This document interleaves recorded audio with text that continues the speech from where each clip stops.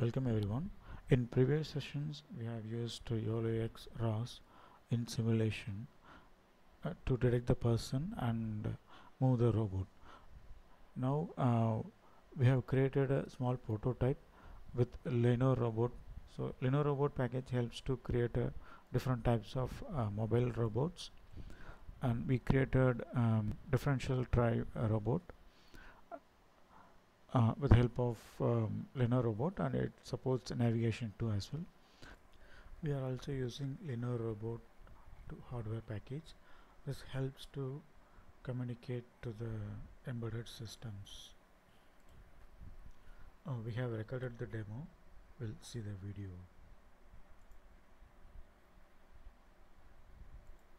Here we are executing the YOLOX launch file.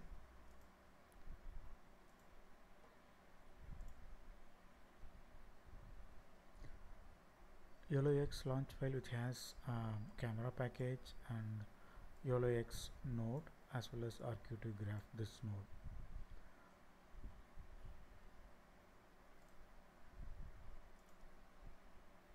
So this is a camera package V4L2.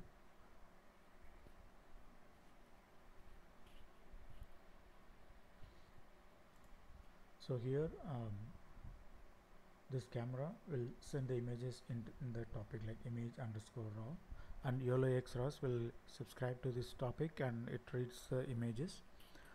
It detects the object and it compares with the frame center with the person center, and based on that it will send a command to the robot to move to make it center.